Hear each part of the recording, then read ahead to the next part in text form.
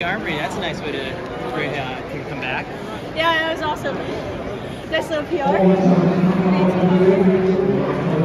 So take us through the race. I guess like you just stuck right on Alicia Monson. Yeah. You know that you would take it at like a fast time, or what was the plan? I wanted to run around 24. That was kind of the goal. I think we negative splitted it pretty well, which is always a good thing that some of us competitive races run. So my goal was just to stay stuck to Alicia for as long as I could, like glue, and then I thought a gap was starting to open, so I went around the other on-girl, Whitney, I think it was at the time, and she ended up getting me at the end, but it was fast time, and I closed pretty well, so I'm pretty happy with it. Back home, my family's here, so it's a great day. Who beat your record? Were you aware of that? I heard that's pretty cool, yeah.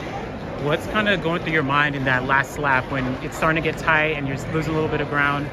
Yeah, I was just trying to dig deep, trying to close as fast as I could, work on my finishing speed, because, you know, come U.S. Nationals and that, like, I'm going to have to be able to close the last mile in 4:30, so knowing I can do it for one, I guess, is a step in the right direction. Were you thinking you could win the race the last lap? You know, with like 150 to go, or maybe, yeah, around 150 to go, I was like, maybe I could take a shot, and then Whitney went around me, and I was like, yeah, I don't know, but just try to hold on. What's the plan and focus for this indoor season? I guess like in these early discussions with Coach Hennis, because you ran the 5K back at BU, now you dropped down to the mile.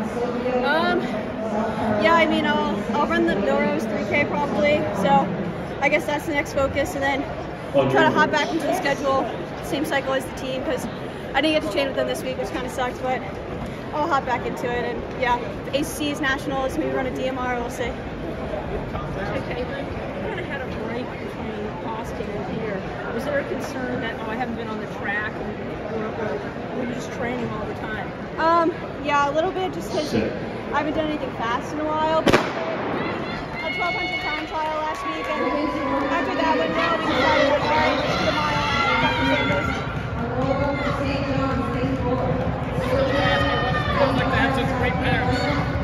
Oh my God, they're over there. I heard my dad every lap. So yeah, they helped me get that. So yeah, tell Haley I said hi.